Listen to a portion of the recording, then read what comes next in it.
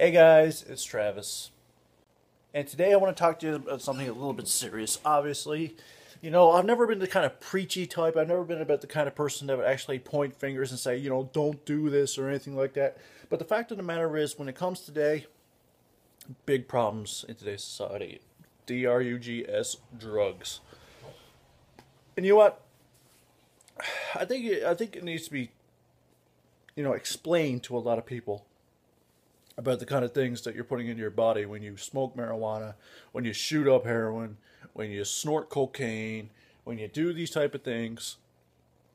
Guys, I've seen a lot of people in my lifetime in this small town be consumed by drugs.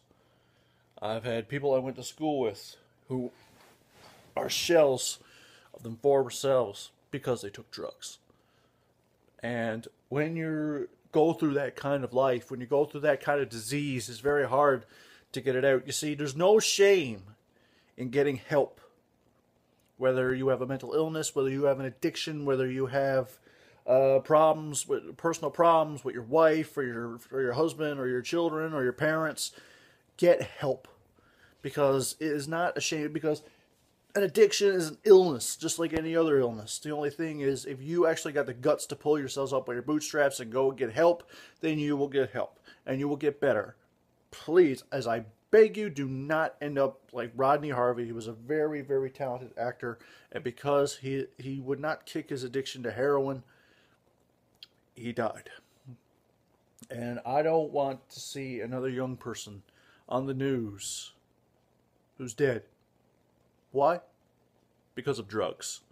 And it's the kind of thing like that that we all need to actually put an end of. Everybody says that marijuana is not dangerous.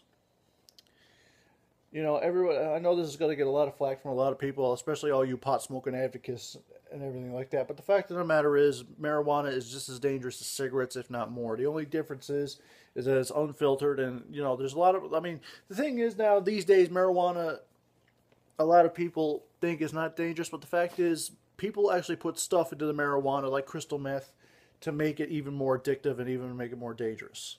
And I've seen a lot of people in my lifetime, whether it was, I worked at a nightclub for a while and I've seen people snorting cocaine off toilets. That is absolutely disgusting and absolutely gross and dirty, and I can't believe people would actually do stuff like that. So people, please, if you or your friends or your family or your brother, your sister, your mom, your dad, your son, your daughter, or even you have a drug addiction or alcohol addiction or addiction to something else, whether it be anything, please get help, because you never know. That ex-life that you save might not be your own, but it could be someone you love. I'm Travis Walsh, and that's my opinion.